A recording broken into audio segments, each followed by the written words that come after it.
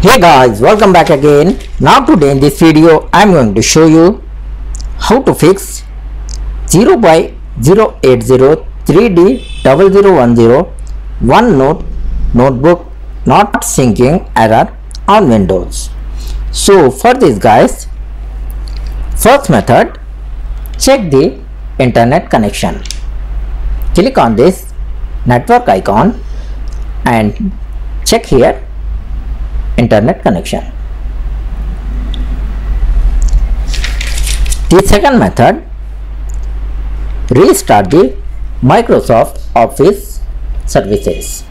So go to the start menu and now type here services. Select the services app.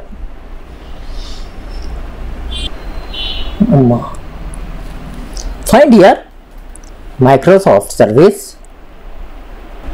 You can see here guys, Microsoft Office. Click to run service.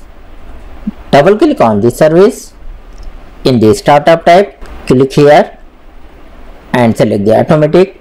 After this, click on start, click on apply and click on OK. And now click on restart the service. Click on this link. Now after this, restart your computer. And the third and final method, right click on the date and time, select here adjust date and time option. Now enable this set time automatically option, and if you want to set the date and time manually, then disable this option. You will see it set the date and time manually. Click on change.